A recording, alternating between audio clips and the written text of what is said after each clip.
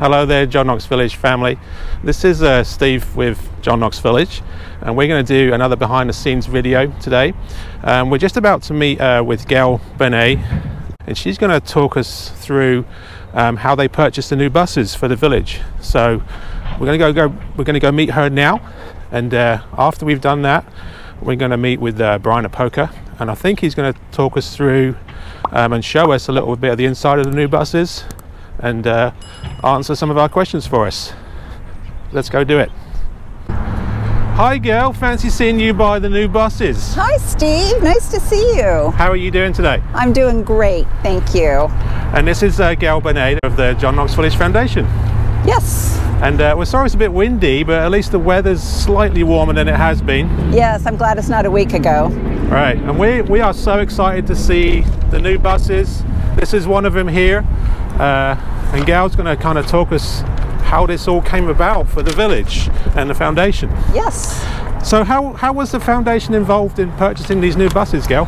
The foundation was involved by raising money for the buses. We started a campaign which we called On the Road Again, and we raised money for what we thought was going to be 2 buses, but we ended up with 3.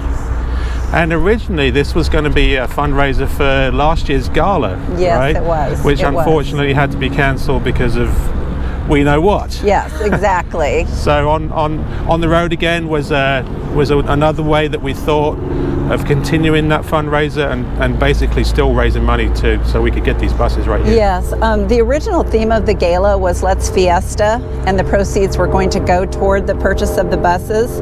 Once we knew we couldn't fiesta, we decided to turn it into a campaign called On the Road Again to raise money for transportation. And why did you decide that this fundraiser would be a good fit for the foundation? The foundation typically looks for projects that are going to benefit the greatest number of people, and since it was going to be a gala event, it was also something that would benefit the greater Lee Summit community, and since many of our residents are out and about in normal time shopping and visiting attractions in the area, we felt like it would be a good project for us to take on. And do you think that COVID-19 hindered any of these plans, or we basically switched lanes and tried something new? It basically worked out, right? I mean, it did. It actually worked out really well. We raised a little bit less than we typically do with a gala, but we had no expenses involved. And so we actually ended up better off than we would have if we had raised money through that event, or maybe about the same. It did also allow us to go to foundations who would not necessarily support a special event, but would support a project like the buses. And how much did you actually raise in the end? We raised just close to $200,000, which was beyond my expectations. Yeah. But we had probably 150 residents who participated in the campaign, as well as numerous vendors. We couldn't have done it without all of them. And we had associates involved also? And associates, I should absolutely remember associates. We had a number of associates who participated through the payroll deduction plan. And all right. We all came together and made these happen.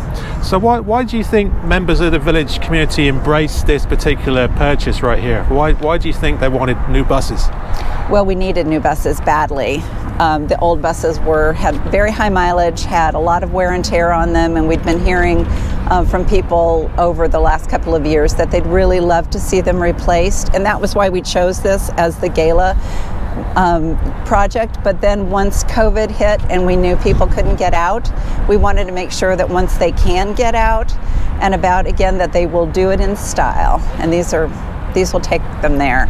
Well, they're beautiful. They're nice and brand spanking new, and I had a hand in designing the graphics for these buses, which this is the first time I've been this close to them, so it's kind of cool to see. And nice job. Yeah, it turned out really well, nice and colourful, nice and bright, and everybody will see these buses now, not only our residents and associates at the village, but every time they go off campus, they'll see our branding and our photos of our residents on there, and our logo and the phone number and everything. So that's beautiful. Great. Yeah. Good job, Steve. Thank you.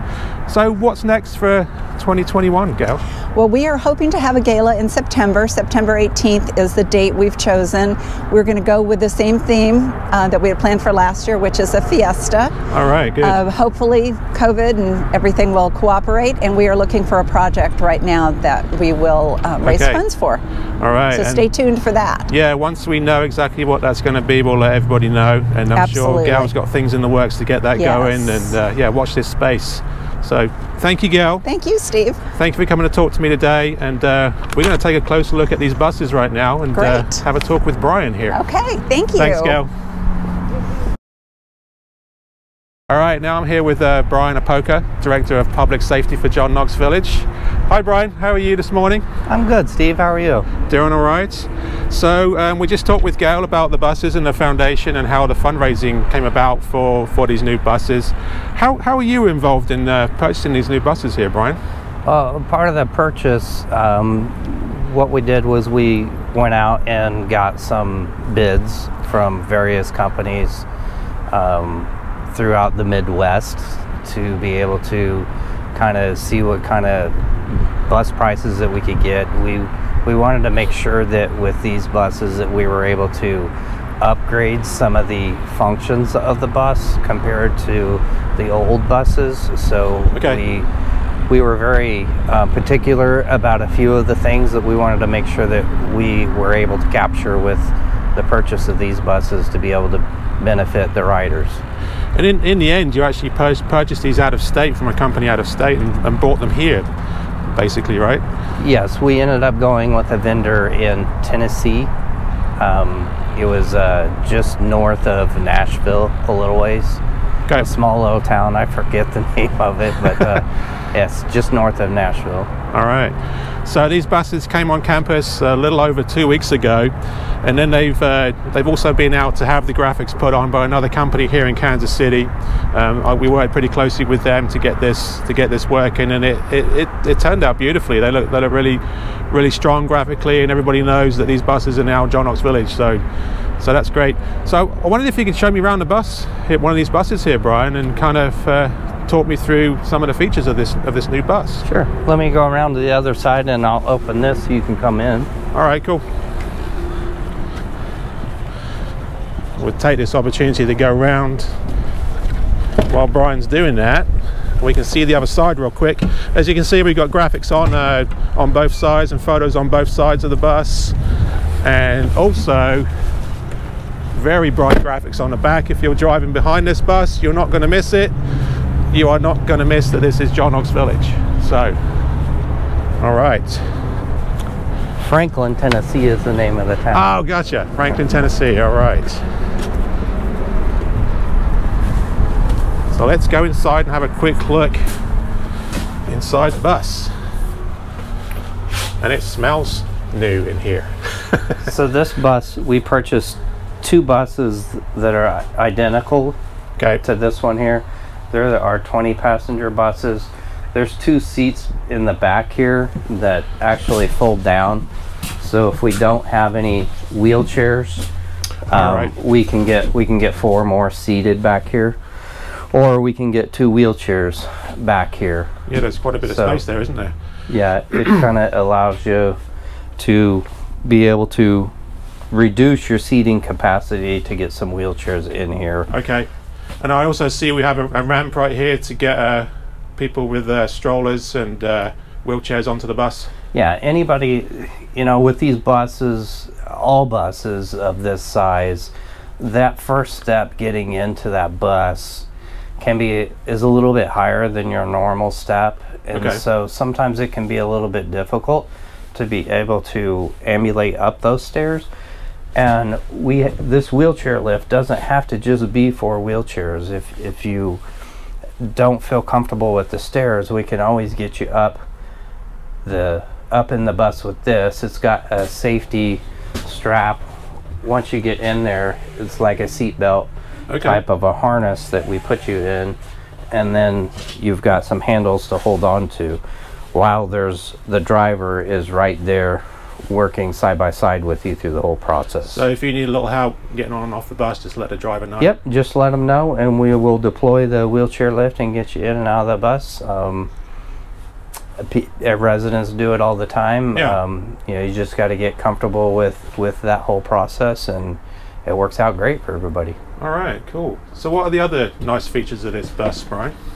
The big thing is the suspension on it is a much higher grade than the ones on the prior buses. Okay. These are on a Chevy chassis. With the Chevy chassis with the large buses, the suspension and the ride is much smoother. So that's the biggest thing. And then these handles here that are on the end of the seat, so when you're sitting in the seat, if you need some assistance kind of getting a little bit of a push to get up, you can grab this to help you get up. Yeah, that's handy. The prior bus, we did not have that, and residents had a tendency to grab here, and over time that kind of wore the seats out a little bit quicker than we anticipated. So with this handle here, it's actually framed inside the upholstery all the way down to the frame of it. So okay, that should hold up a lot nicer. And I noticed that every seat has a seat belt as well. Yes, every seat does have a seat belt in here. And then the wheelchairs themselves, we've got a four-point harnessing system that secures the wheelchairs, and then we have a lap shoulder belt to go across you as well. Okay, good deal. All right, so let's walk on back to the front of the bus here and see what else we can see up front here. Obviously the driver's position right here. So anything new? And nothing really new in the driver side area, other than the equipment is in a little bit different places. Prior to these switches and stuff that are here operate and function the door and the air conditioning.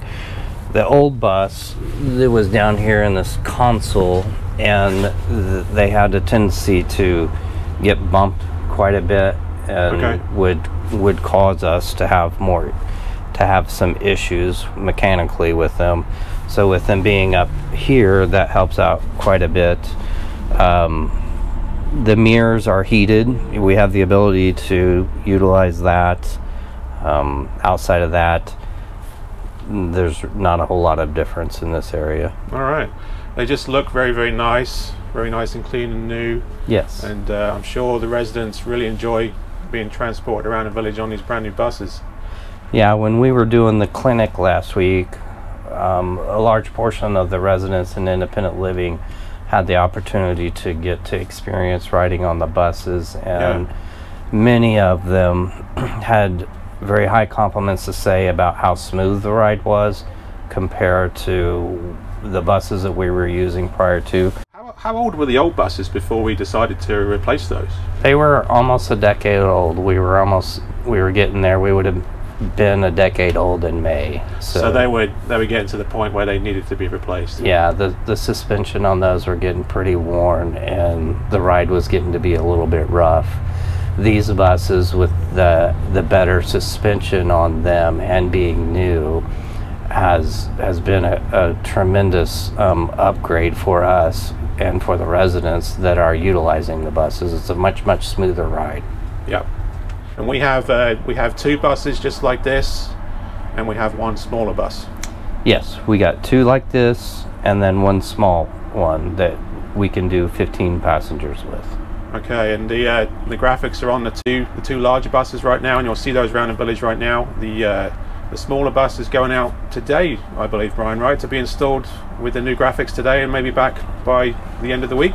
Yeah, we took it there today. They'll do the graphics tomorrow, and so we'll have it back Thursday. And we have a facility in Kansas City that's doing that for us, and they're going to do that inside, and then, like Brian said, that'll set up overnight, and they'll bring the bus back to the village, and you'll get to see the smaller bus with its new graphics also. So that's coming soon. Okay, well thanks for walking us through the bus today and telling us all about its features. And as I said, the residents are very excited, and as you said also, the residents are very excited to see these buses at the village, and hopefully they'll enjoy them for years to come.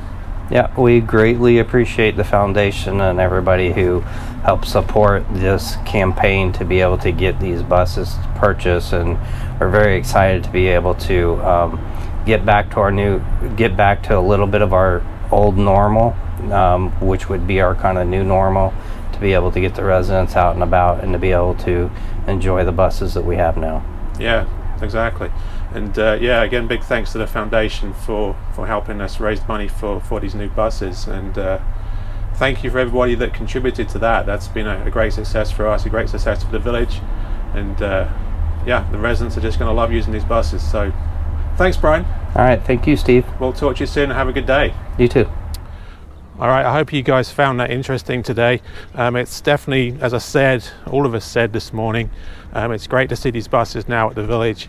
One thing I wanted to add at the end, we're getting a lot of viewers of our videos, and thank you for that. We're also getting a lot of comments, and I've actually seen a few residents around the village actually stop me and say how much they're enjoying these videos.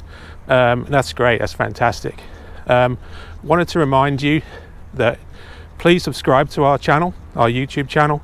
Now, if you're watching this on your television, you're not going to see that, but for those of you that are watching on YouTube, if you subscribe to our channel, it really helps us out.